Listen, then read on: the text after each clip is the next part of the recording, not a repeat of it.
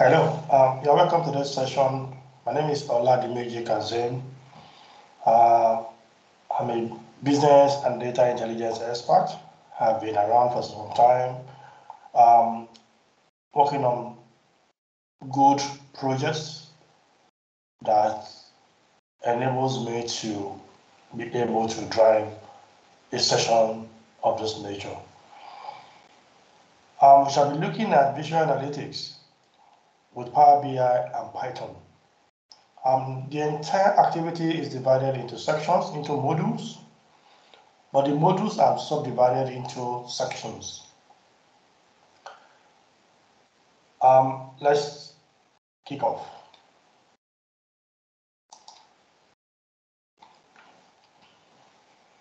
The overview of the course involves talking about visual analytics. What is it all about?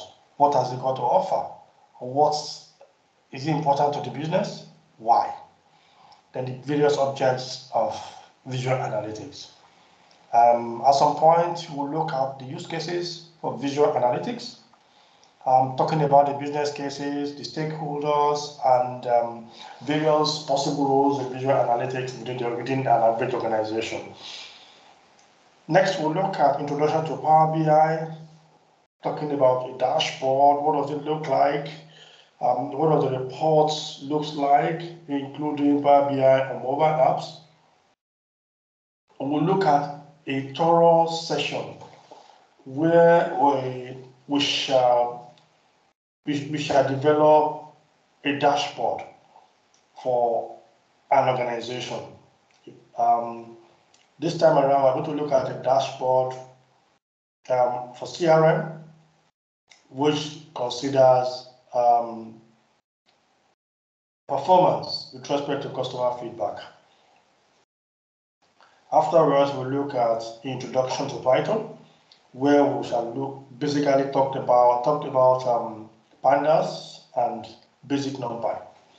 Pandas for tables and related objects, while we use NumPy for data manipulation and the rest. Afterwards, we conclude the whole thing with a data visualization exercise, which involves the use of some visualization packages like Matplotlib, Plotly, and the like. And that helps us to go through the entire course. Now, this implies the whole course is divided into 6 modules. Now, we shall be looking at them one module at a time. The first module talks about an overview of visual analytics. What is it all about? What do we mean by understanding visual perceptions? How do we communicate visual insights to business world? And what are the objects of use? In today's organization, you will all agree with me that data is becoming something very relevant. Looking at the following perceptions from an organization: how many calls were received monthly? How many calls were received quarterly? How many calls were received annually? What are the origins of the calls? Why were they made? And what happened to be the top 5 types of these calls? Are we talking about surveys? Are we talking about fraud? Are we talking about bad product? Are we talking about bad service? Are we talking about people? What are the top 5 types? Now, how many of these calls translate into business opportunities? Sometimes when calls come, those calls could translate to a new business sales. How many of the issues reported were resolved? What are the customers' major complaints? So these are the perceptions, these are the things, these are the kind of issues, these are the kind of questions that brings about the use of Power BI, visualization tool, and the rest. Talking about visual analytics, it is like a roadmap. It has its own structure, like a framework, which is summarized as shown. And the whole thing starts with a task. That is, you frame a particular business problem where you talk about what the challenges are, like the questions that we just looked at. Afterwards, data is put together based on the business problem. For example, there is a business problem that implies the company needs to conduct a kind of survey. This survey generates data, and the data generated is stored in this environment, that's in a data repository, from where a business analytic tool is expected to be connected to it for visualization. But before being visualized, the data must be mapped to various questions. After being mapped to various questions or various problems to be solved, then the data can be viewed. Now, when data is viewed by people that have the right to look at them, and we are able to see insights have been discovered, then this insight is shared with business process owners, either business process owners or business executives. That is the flow of data within the visual analytic terrain. So basically, looking at it from this angle, we can actually go from getting the data to viewing the data, depending on how complex. That is, moving from getting the data to view the data, depending on how complex the problem is. At the same time, from viewing the data, we can share the insight in the data directly if there is no need to do further analysis or further activities on it. Just in the same vein, getting the data means you can share the data directly, depending on how simple or how difficult it is. What are the visual objects being used? There are visualization objects. There are so many of them. So every framework has its own visualization object. But some of these objects are common to all visualization objects. The first of them is the bar graph. When you talk of bar graph, you want to see how some categorical data are performing. What we put in place in such a situation is to use a bar graph. Bar graph allows us to put them together.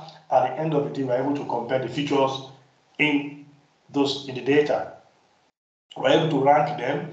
Then we can change from bar graph to bump chart if that's what's of use to us.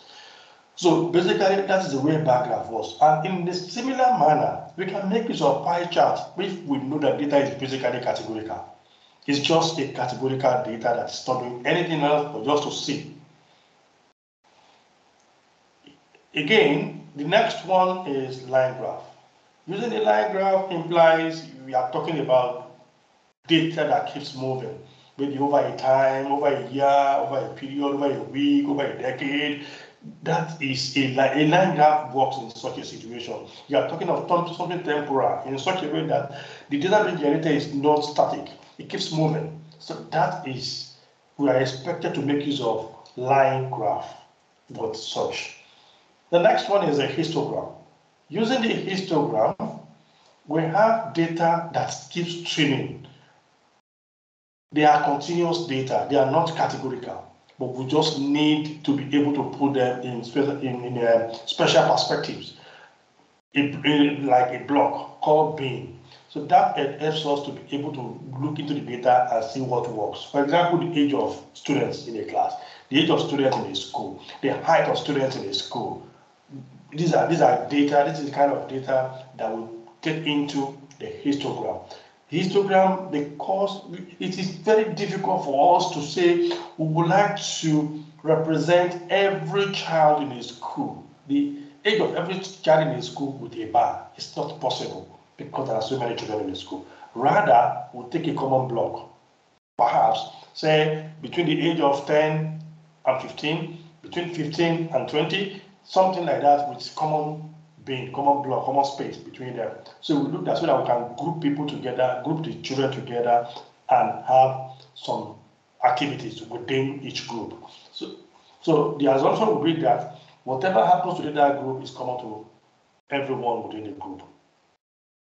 So a histogram is a good stuff when it comes to distributions, to represent trends. Instead of using histogram, sometimes we make use of bar plots. Box plot. Box plot, we are going to look at it extensively at some point. It's good. It works the way histogram does. The difference is just that it gives much more information than histogram. Then the next one is scatter diagram. We use the scatter diagram to represent distributions, feature correlation, or relationship that exists between two variables. Another tool that is used in such a situation is the heat map. So it is either we use scatter diagram or we use the heat map. Then we have the tree map. Tree map represents data using a hierarchical relationship, and is used when space is a constraint and you need to present so much. We use it to expose data pattern that can hardly be exposed by any other tool that we have mentioned. The next one is the box plot. Box plot looks like the relationship between a categorical feature and numerical feature. Present the situation, present the data such that there will be some meaning to what the data contains. So it can be used along with other plots, and at the same time, it allows large data set in small space. When you compare this to the histogram does not allow, it will be difficult for you to use histogram when the data set becomes so large. But with box plot, this can be achieved easily. Then the last one I have here is the heat map. This shows the relationship between two features using colors. The colors that is close to one extreme shows some relationship towards that extreme, and the colors that goes to the other extreme does the same thing. So depending on the situation, like if you look at this now, I have a variable here, we have another variable here. These colors here that are dark here, they are closer to this place. And if you look at this correlation here, it shows that correlation is lower here towards 0, it's lower here, and it's higher here towards 1 here, which implies that all these ones that are dark, they are closer, they have very low correlation relationship. So the relationship between this variable and this variable is such that they are very low, whereby correlation between this and this at this point is very high. It's very high here because they are closer to this lighter side of the bar. So basically, this is the way heat map works. Questions?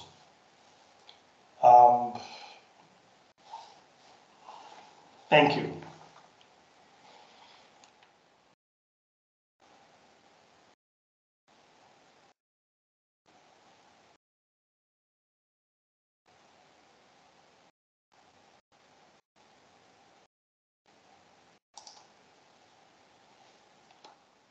Thank you.